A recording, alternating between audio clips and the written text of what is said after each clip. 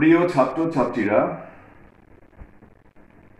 বিশেষত যারা মাধ্যমিক পরীক্ষায় এবার বসবে 2022 সালে, তোমরা অনেকেই ইতিমধ্যে জানো যে সি নিউজ ও সেফ মরালিটির যৌথ উদ্যোগে আমরা বিষয় বিশেষজ্ঞ শিক্ষক শিক্ষিকাদের সঙ্গে কথা বলছি। মূল উদ্দেশ্য হলো তোমাদেরকে, অর্থাৎ 2022 সালের মাধ্যমিক পরীক্ষায় যারা বসতে চলেছ, তোমাদেরকে সহায়তা করা। বিভিন্ন বিদ্যালয়ের বিভিন্ন বিষয়ের বিশেষজ্ঞ শিক্ষক শিক্ষিকাগণ তাদের মূল্যবান পরামর্শ তোমাদের দিচ্ছেন। তাদের সাবজেক্টে কোন কোন বিষয়গুলোর উপরে তোমরা জোর দেবে, কোন বিষয়গুলোতে কিভাবে জোর দেবে, কিভাবে প্রস্তুতি নিলে একটু ভালো নম্বর তোমরা স্কোর করতে পারবে। বেশ কয়েকটা বিষয়ে আমরা ইতিমধ্যে আলোচনা করেছি। আজকে যে বিষয়টা নিয়ে আলোচনা করবার জন্য এখানে বসা, সেটা হলো ইংরেজি বিষয়।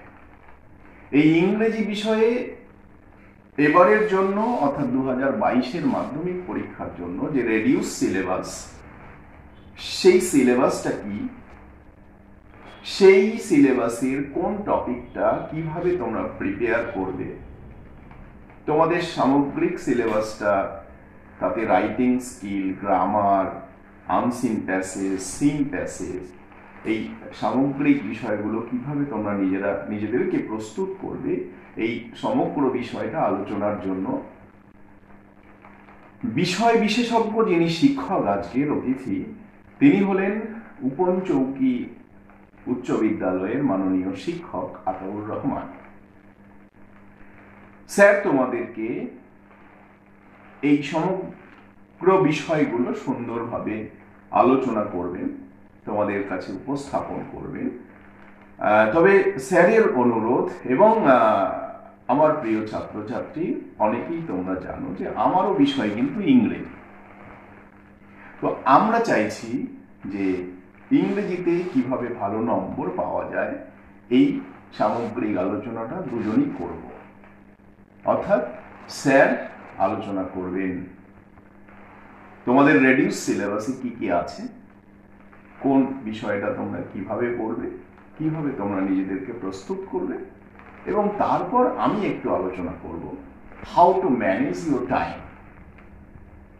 তোমরা তোমাদের হাতে যে সময়টা পাবে, সেই সময়টাকে কতটা ফলপ্রসূভাবে তুমি কিভাবে ব্যবহার করবে, এই বিষয়টাতে আমি পরবর্তী সময় আলোচনায় আসব।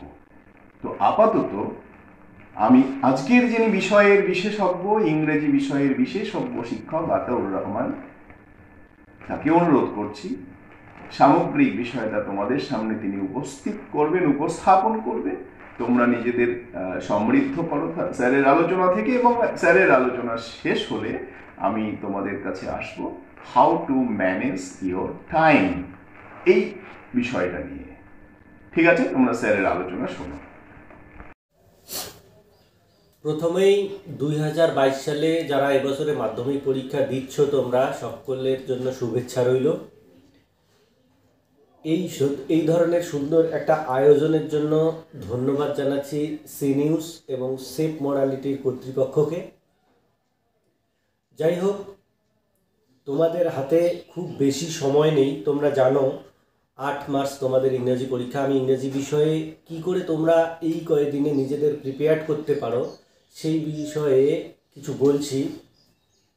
তোমরা ভালোভাবে জানো যে ছাত্রছাত্রী সাধারণত দুই ধরনের হয়। যারা অলরেডি প্রিপেয়ার্ড, যথেষ্ট পড়াশোনা করেছে, ওরা শুধু সময়ের জন্য অপেক্ষা করে রয়েছে। আর যারা এখনও হয়তো জ্ঞান ফিরেনি তাদের পরীক্ষার বিষয়ে। যাই হোক, আমি দুই ধরনের ছাত্রছাত্রীর জন্যই কিছু বলবো। প্রথম কথা তো হলো, তোমাদের মাত্র হাতে 22টা দিন। এই 22টা দিন কি করবে?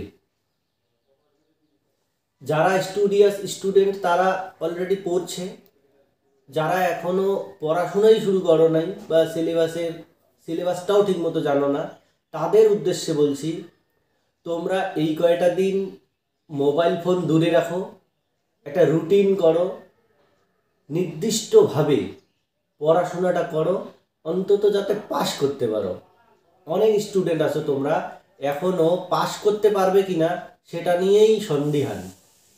যাই হোক, ইংরাজি বিষয়ে বলছি, তোমাদের রেডিউসড সিলেবাসে এবছর পরীক্ষা হচ্ছে father's help, the passing away of Bapu, hour runway kite, এই তিনটা প্রোজ থাকছে। পোয়েম থাকছে ফেবল এবং মাই ওন ট্রু ফ্যামিলি। তো এটার মধ্যে যদি ইম্পর্টেন্টের কথা বলো তাহলে তোমরা খুব বেশি করে গুরুত্ব দিতে পারো hour runway কাইটটাতে। Hour runway kite তোমরা জানো নতুন সিলেবাসে 17 থেকে পরীক্ষা হচ্ছে। আওয়ার রানওয়ে কাইট এখনো আসেনি। দ্য পাসিং অ্যাওয়ে অফ বাপু 2018-তে এসেছে, ফাদার্স হেল্প এসেছে 17 এবং 19-এ। তো সেই সেন্সেই বলছি আওয়ার রানওয়ে কাইট একটু ইম্পর্টেন্ট এবছরের জন্য। আর পোয়েট্রিতে fable R my own true family, এই দুইটার মধ্যে তোমরা মাই ওন ট্রু ফ্যামিলিটাতেই একটু জোর দিতে পারো। পড়তে হবে সবগুলোই, যারা স্টুডিয়াস তারা তো অলরেডি পড়েওছো। আর ফেবলটাও ইম্পর্টেন্ট, ফেবল পড়তে পারো, সবগুলোই পড়তে হবে। আর তোমরা তো মার্কস ডিস্ট্রিবিউশনটা জানোই, তোমাদের সিনের মধ্যে 20, unseen 20, grammar 20, grammar and vocabulary, আর রাইটিংয়ে থাকছে 30। তো এটার আরও সংক্ষিপ্ত প্রত্যেকটা কোশ্চেন অনুযায়ী যে মার্কস ডিস্ট্রিবিউশন, সেটা যদি একটু ভালো করে লক্ষ্য করো তোমরা দেখবে তোমরা টার্গেট ফিক্সড করতে পারবে কোথার থেকে কত নম্বর পাওয়া যেতে পারে। সিনে তোমরা দেখো এমসিকিউ থাকবে তোমাদের 5টা, তারপর কমপ্লিশন অফ সেন্টেন্স অর্থাৎ শূন্যস্থান পূরণের মতোই থাকবে, সেখানে 3টে, ট্রু ফলস 2টা, শর্ট কোশ্চেন থাকতে পারে নাও থাকতে পারে, যদি ট্রু ফলস থাকে তাহলে শর্ট কোশ্চেন থাকবে না। ঠিক একইভাবে পোয়েট্রি থেকে এমসিকিউ থাকবে 4টা, শর্ট কোশ্চেন 2টো। তো সব মিলে সিন থেকে এমসিকিউ তোমরা পাচ্ছ 9টা। এই 9টা এমসিকিউ এর মধ্যে তোমরা ভাবো 9-এর মধ্যে 9ই পেতে পারো সিন যদি ভালো করে পড়া থাকে। আর কমপ্লিশন অফ সেন্টেন্স 3টে থাকবে, সে প্রোজ থেকে থাক আর পোয়েট্রি থেকে থাক, সেটাও তোমরা সেখান থেকে দেখে দেখে লিখলেই নম্বরটা পেতে পারো। ট্রু ফলসের ক্ষেত্রে তোমাদের যেটা সবচেয়ে বেশি মাথায় রাখতে হবে, তোমরা অনেক সময় ট্রু ফলসে TF লিখেই চলে আসো, কিন্তু এটা করা যাবে না, কারণ ওখানে পরিষ্কার বলা থাকে সাপোর্টিং সেন্টেন্স দিতে হবে, সাপোর্টিং স্টেটমেন্ট দিতে হবে। তোমরা অবশ্যই খেয়াল করে সাপোর্টিং স্টেটমেন্টটা সুন্দর করে লিখবে যাতে 4টা নাম্বার পাওয়া যায়। যদি ট্রু ফলস দিয়ে চলে আসো তাহলে কিন্তু শুধু 2 নাম্বার, এখানে অযথা 2 নাম্বার নষ্ট হবে। শর্ট কোশ্চেনের ক্ষেত্রে একটু তোমাদের যারা ভালো তাদের তো কোনো অসুবিধাই নেই, যারা এখনও ঠিকঠাক পড়াশোনা করনি বা ইংরেজিটার বেসিক নলেজ যাদের নেই, তারা এই কোশ্চেনগুলোতে একটু সমস্যায় পড়ে। তবুও যেহেতু সিন তোমাদের পড়াই আছে, তোমরা লিখতে পারবে। এখানে শুধু মাথায় রাখবে টেন্স, কোন টেন্সে কোশ্চেনটা করা হয়েছে সেটা লক্ষ্য রাখবে, সেই অনুযায়ী টেন্স অনুযায়ী উত্তরটা লেখার চেষ্টা করবে। এবার আনসিনের যদি কথা বলো, তাহলে আনসিন তো প্রেডিক্ট করা যায় না, কি আসবে কি আসবে না সেটা আগের থেকে কোনোভাবেই প্রেডিক্ট করা যায় না। তোমরা আনসিনটা যথেষ্ট ভালো করে পড়বে, একবার রিডিং দেবে এবং যে সমস্ত ইম্পর্টেন্ট জিনিস থাকবে সেখানে ডেট, কোনো ফিগার, কোনো নাম, সেগুলো পেন্সিল দিয়ে প্রথমেই হাইলাইট করে রাখতে পারো, সেটা তোমাদের সুবিধে হবে। তার আগে বলছি আনসিনের ক্ষেত্রে প্রশ্নগুলোতেও কিন্তু একবার চোখ বুলিয়ে নিতে পারো আগের থেকেই। এবার রিডিং ভালো করে একবার পড়বে, দ্বিতীয়বার পড়বে, দেখবে অটোমেটিক সেখান থেকে হয়ে যাচ্ছে। সেই আনসিনের প্যাটার্নটাও তো তোমরা জানোই। আনসিনে হচ্ছে এমসিকিউ 6টা থাকবে। তো এমসিকিউ থাকবে, শর্ট কোশ্চেন থাকবে, সেখানেও ট্রু ফলস থাকবে, কমপ্লিশন অফ সেন্টেন্স থাকবে, এ সমস্ত থাকতে পারে। যা থাকবে খুব কঠিন থাকবে না। বিগত কোশ্চেনগুলো দেখলেই তোমরা বুঝতে পারবে, কোশ্চেন পেপারগুলোতে দেওয়াই ছিল আনসিন থেকে যে সমস্ত প্রশ্ন করা হয় সেগুলো তোমরা যাতে পারো সেরকম করেই দেওয়া হয়। এমসিকিউ ভেবে ভেবে লিখবে অবশ্যই, সেখান থেকে নম্বরটা ইজিলি পেয়ে যাবে। গ্রামারের ক্ষেত্রে বলি, গ্রামার ভার্ব ফর্মস 3টা, টেন্সটা ভালো করে জানলেই এই ভার্ব ফর্মসটা তোমরা করতে পারবে। আর্টিকেল প্রিপোজিশনে 3টা থাকবে, সেটাও পড়ার বিষয়, তোমাদের জানতে হবে। আর্টিকেল প্রিপোজিশনটা ঠিকঠাক বসাবে, সেটাও 3 নাম্বার পেয়ে যাবে। ভয়েস, ন্যারেশন, জয়নিং, এগুলোর মধ্যে ডুয়াস ডিরেক্টেডের ওখানে 3 নাম্বার পেয়ে যাবে। তার মধ্যে ধরো ভয়েস সেন্স একটা কমন, ন্যারেশনটা কমন, আর বাকি ট্রান্সফরমেশন অফ সেন্টেন্সের ডিগ্রি হতে পারে, জয়নিং হতে পারে ইত্যাদি, যাই হোক না কেন সেখানে 3 নাম্বার থাকবে, 3 নাম্বারও পেয়ে যেতে পারো। ফ্রেজাল ভার্ব, ফ্রেজাল ভার্বের ক্ষেত্রে কি করবে, 3টে থাকবে। ফ্রেজাল ভার্ব তো তোমাদের কমনই পড়ে সাধারণত, তবুও তোমাদের এই ক্ষেত্রে বলবো তোমরা টেস্ট পেপার থেকে, টেস্ট পেপারে 26টে সম্ভবত স্কুলের কোশ্চেন দেওয়া আছে, সেখানে যে সমস্ত ফ্রেজাল ভার্ব দেওয়া হয়েছে সেই ফ্রেজাল ভার্বগুলো এখন লেখো খাতায়, খাতায় লিখে সেই কয়টাই পড়ো, আশা করছি সেখান থেকেই 3 নম্বর পেয়ে যাবে। তবে এখানেও একটা কথা মনে রাখবে, ওখানে কিন্তু প্রয়োজন অনুযায়ী টেন্সের পরিবর্তনটা অবশ্যই করতে ভুলবে না, কারণ গ্রুপ ভার্ব দেওয়াই থাকে, যে কেউ দেখে দেখে লিখে দিতে পারে। এখানে বিশেষ করে গুরুত্ব দেওয়া হয় ছাত্র বা ছাত্রীর টেন্সের জ্ঞান আছে কিনা, সেই কারণে অবশ্যই তোমরা টেন্সের পরিবর্তনটা, প্রয়োজনীয় পরিবর্তনটা এখানে করে নেবে। আর এখানে সিনোনিমস থাকে 4টা, এই জায়গাটায় যারা একটু পড়াশোনায় ভালো তাদের অসুবিধা হয় না, 4টা 2 নম্বর করে 8 নম্বর তারা তো পাই। যারা তোমরা ভালো জানো না ইংরেজিটা, তাদের ক্ষেত্রে একটু হিন্টস দিচ্ছি। এখানে 4টা যে সিনোনিম থাকে সেটা তোমরা অবশ্যই মাথায় রাখবে, অ্যাডজেক্টিভ, নাউন, অ্যাডভার্ব কোন ফর্মে রয়েছে সেই ফর্মটা তোমরা আনসিনে খোঁজার চেষ্টা করবে, একই ফর্মে থাকবে। তোমরা সেখান থেকে আনসিন থেকে খুঁজে ঠিকঠাক এই 4টা শব্দ যদি বসাতে পারো তাহলে তোমাদের এখানেও 8 নাম্বার হয়ে যাবে। রাইটিং, তোমরা জানো 3টে রাইটিং থাকে তোমাদের পরীক্ষায়, তার মধ্যে notice, letter, paragraph, processing, biography, short story, এগুলোর মধ্যেই থাকে। তো তোমরা এবছরে নোটিশ, লেটার, প্যারাগ্রাফ এই 3টা ইম্পর্টেন্ট মনে করতে পারো, কারণ বায়োগ্রাফি, স্টোরি অনেক দিন থেকেই আসে না। যাই হোক, সাজেশনের যদি কথা বলো, সিন থেকে তো তোমাদের এটা নিজেরাই করতেই হবে, নিজেদেরকে পড়তে হবে, সাজেশনের এখানে কিচ্ছু নেই।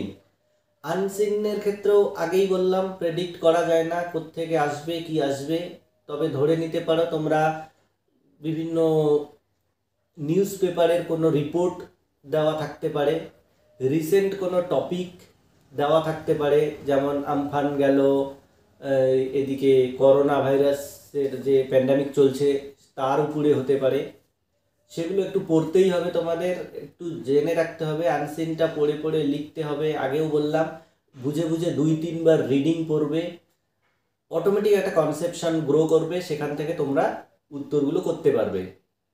রাইটিং স্কিলে প্যারাগ্রাফের ক্ষেত্রে যে বিষয়গুলোর উপর গুরুত্ব দেবে সেটা হচ্ছে merits and demerits, advantage and disadvantage of online study. এটা হতে পারে মোবাইল ফোনস, হতে পারে সোশ্যাল মিডিয়া, হতে পারে মাল্টিমিডিয়া, এই সমস্ত অ্যাডভান্টেজ ডিসঅ্যাডভান্টেজ এগুলোর উপর একটু দেখে যেতে পারো। কোভিড-19 তো বললামই, কারেন্ট সিচুয়েশন, সেই কারণে ওটা দেখে যাবে। Discipline in student life, global warming, deforestation, student credit card, এই সমস্ত বিষয়েও একটু দেখে যেতে পারো। Visit to interest, place of interest, memorable day ইত্যাদি ইত্যাদি, তোমরা এগুলো পড়ে যেতে পারো।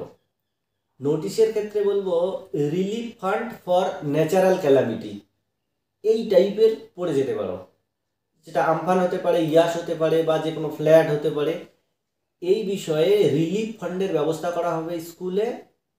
তুমি স্কুলের ছাত্রছাত্রীদের ক্যাপ্টেন হিসাবে একটা নোটিশ লেখো, ফরম্যাট মুখস্থ করে যাবে। নোটিশের ক্ষেত্রে তোমাদের আগেই বলি, তোমরা একটা ফরম্যাট মুখস্থ করবে, সেই ফরম্যাটটাতে একটু এডিটিং করলেই তোমরা পেয়ে যেতে পারো। অ্যাওয়ারনেস ক্যাম্পেইনের উপরে হতে পারে, on vaccination, social distancing in Covid pandemic, এগুলোর অ্যাওয়ারনেস ক্যাম্পেইন সম্পর্কে আসতে পারে। অ্যারেঞ্জমেন্টস অফ এনি ক্যাম্প, এই বিষয়ে তোমরা করতে পারো, যেমন ব্লাড ডোনেশন ক্যাম্প হতে পারে, ডিস্ট্রিবিউশন অফ বুক হতে পারে, সাইকেল হতে পারে, মাস্ক, স্যানিটাইজার হতে পারে, সেগুলো ডিস্ট্রিবিউশনের জন্য একটা ক্যাম্প করবে, সেই অনুযায়ী একটা নোটিশ আসতেই পারে। তোমরা একটা ফরম্যাট মুখস্থ করে যাবে নোটিশের ক্ষেত্রে, অবশ্যই সেখানেই এডিটিং করে লিখতে পারবে। লেটারের ক্ষেত্রে two younger brother or friend, বিশেষ করে এইভাবেই আসে। তোমরা কি সম্পর্কে পড়তে পারো? About importance of early rising, reading news paper, tree plantation, এগুলোর ইম্পর্টেন্স জানিয়ে ইয়াঙ্গার ব্রাদার অর ফ্রেন্ডকে চিঠি লেখো। চিঠির ক্ষেত্রে তোমরা যেটা করবে, চিঠির একটা ফরম্যাট থাকে, সেই ফরম্যাটটা তোমরা সবাই জানো, সেই ফরম্যাটটা মুখস্থ করে যাবে। ফরম্যাটটাতে যেন কোনো ভুল না হয়, কারণ ফরম্যাটটা ঠিকঠাক থাকলেও কিছুটা নম্বর পেয়ে যেতে পারো। আবার advising not to B addicted two online games, এটা খুব important. Write a letter to your friend or right two a letter to your younger brother advising him not to B addicted two online games, এটা খুব important, তোমরা পড়তেই পারো। অথবা কোনো ইনভাইটেশনের উপরে হয়তো বন্ধুকে নিজের এলাকায় এসে থাকার জন্য চিঠি আসতে পারে। প্রসেসিংয়ের ক্ষেত্রে বলবো স্যানিটাইজার, মাস্ক, ফিনাইল, এই সমস্ত প্রসেসিংয়ের উপরে পড়ে যেতে পারো। সাধারণত আসে না প্রসেসিং, তবুও একটু তো জ্ঞান থাকতে হবে। বায়োগ্রাফি, বায়োগ্রাফি কি গ্রেট পার্সোনালিটির উপরেই হয় সাধারণত। রিসেন্ট টাইমে যারা মারা গেলেন তাদের উপরে বায়োগ্রাফি দেখে যেতে পারো।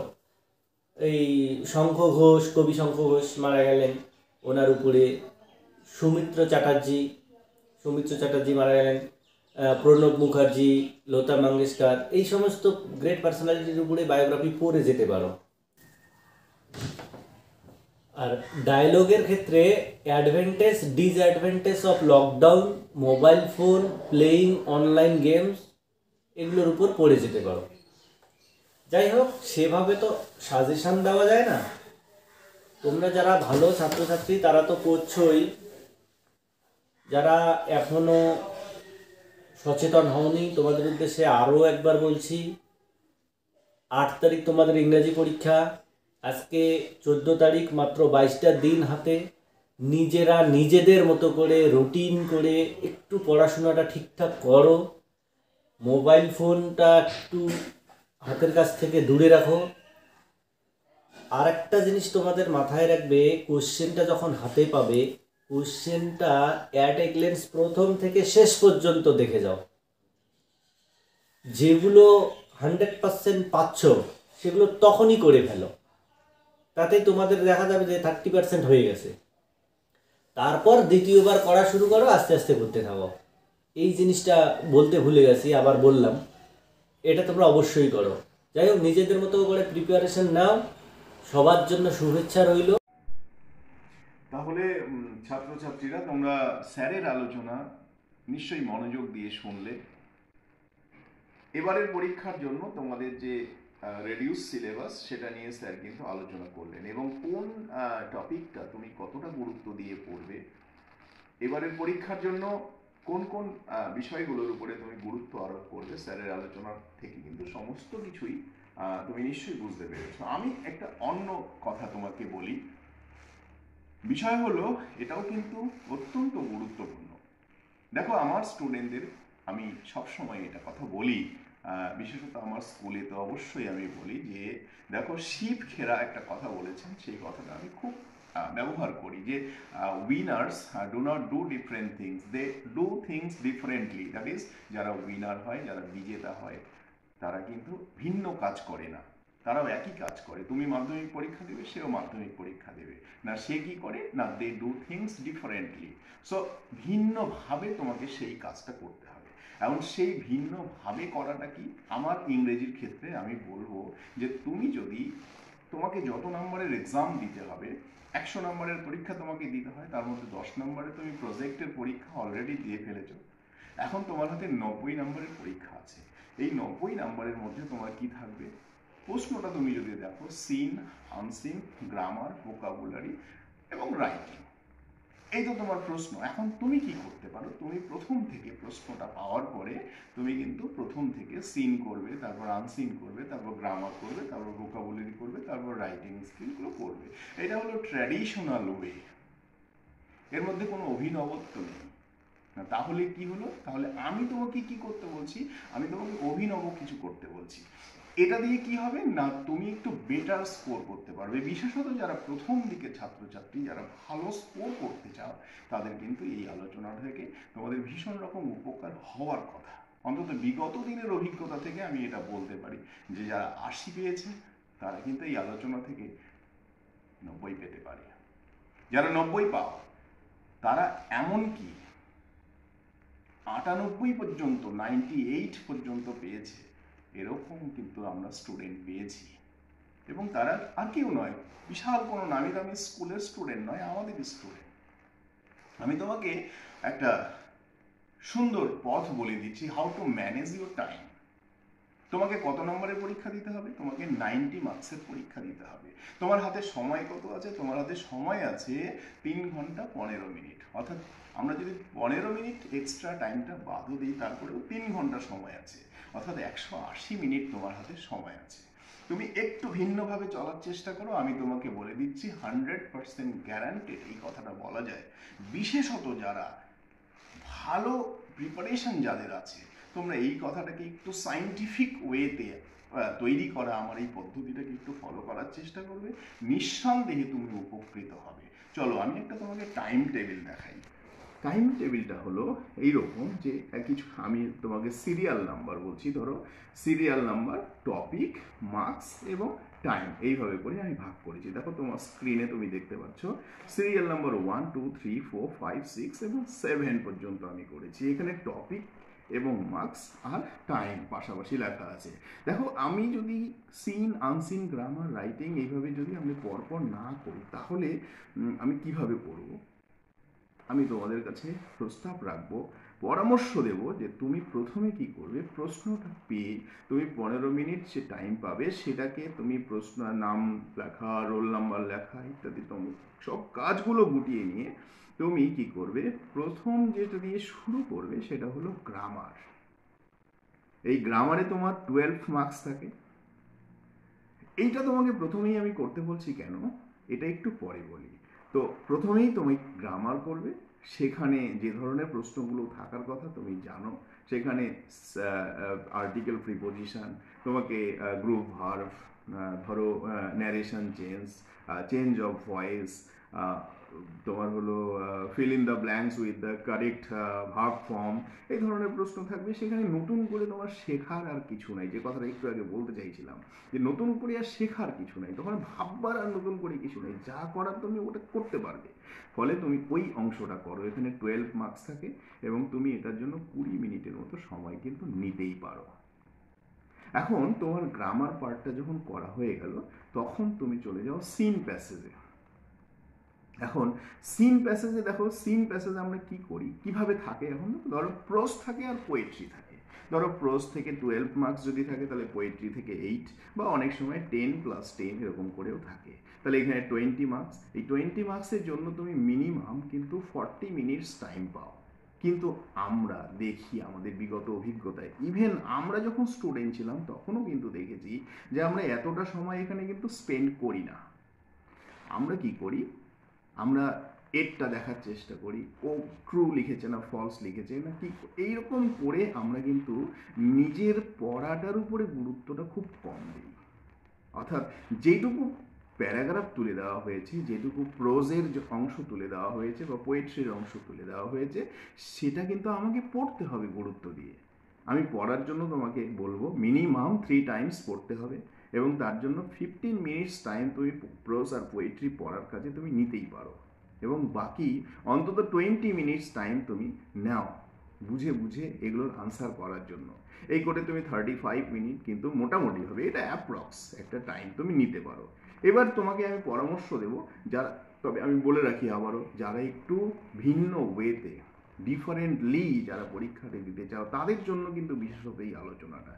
রাইটিংয়ের একটা কোয়েশ্চেনে তুমি চলে যাও যেখানে 3টা কোয়েশ্চেন থাকে, যে কোনো একটা কোয়েশ্চেন দেখবে তোমার কাছে কিন্তু কি হবে, একটু ইজি বলে মনে হবেই, একটু ইজি বলে মনে হবে যেই প্রশ্নটা, সেই প্রশ্নটাকে তুমি অ্যাটেম্প্ট করে ফেলো। ওখানে মার্কস থাকার কথা 10 মার্কস, এবং তার জন্য তুমি 20 মিনিটস টাইম কিন্তু নিতে পারো। তাহলে এখানে দেখো তুমি কি কি অলরেডি কভার করে ফেলেছো, গ্রামার করেছো, সিন করেছো, আর রাইটিংয়ের একটা কোয়েশ্চেন তুমি করে ফেললে।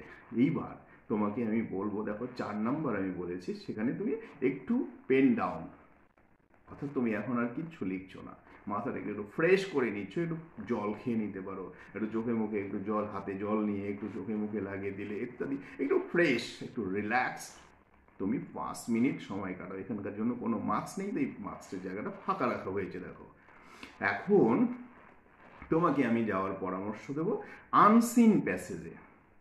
দেখো সিন প্যাসেজ কিন্তু অলরেডি তুমি করে ফেলেছো, রাইটিংয়ের একটা অলরেডি তুমি করে ফেলেছো, এখন তুমি করবে আনসিন প্যাসেজ। আনসিন প্যাসেজে 20 মার্কস থাকে, এখানে তুমি অন্তত 20 মিনিট 3 টাইমস তোমাকে কিন্তু পড়তেই হবে, খুঁটিয়ে খুঁটিয়ে পড়তে হবে। মানে দেখবে তুমি প্রথমবার যখন পড়বে তার মানে মুন্ডু কিচ্ছু বোঝা যাচ্ছে না, সেকেন্ড টাইম যখন পড়বে কিছু কিছু কিছু তো বোঝা যাচ্ছে, থার্ড টাইম যখন পড়বে একটু বেশিই বোঝা যাবে। অর্থাৎ 3 টাইমস অন্তত তুমি পড়বে, এবং তার জন্য তুমি 20 মিনিটস টাইম কিন্তু ইউ হ্যাভ টু টেক।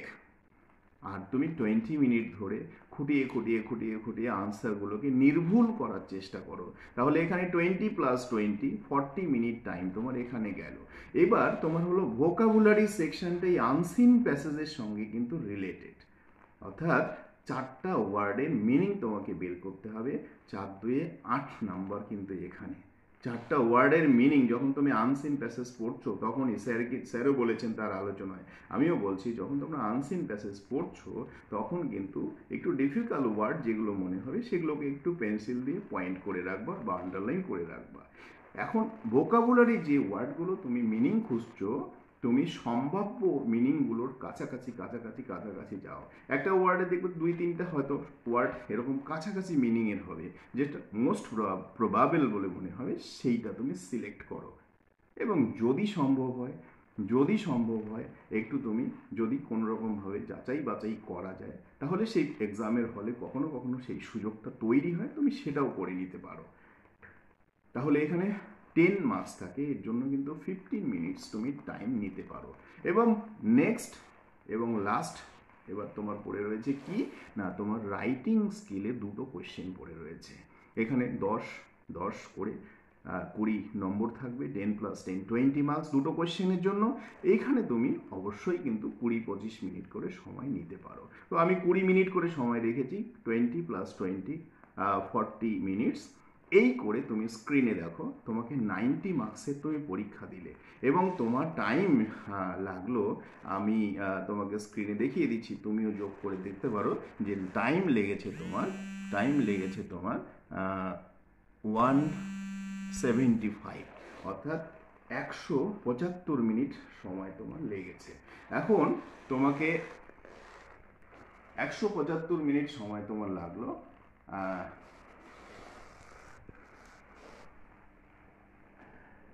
এখনো তোমার হাতে কিন্তু 5 মিনিট সময় পড়ে রয়েছে।